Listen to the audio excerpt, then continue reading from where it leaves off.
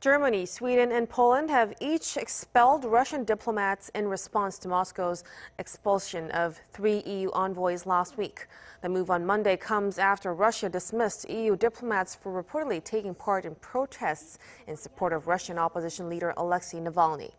Russia's foreign ministry called the EU countries' coordinated retaliation unjustified and unfriendly.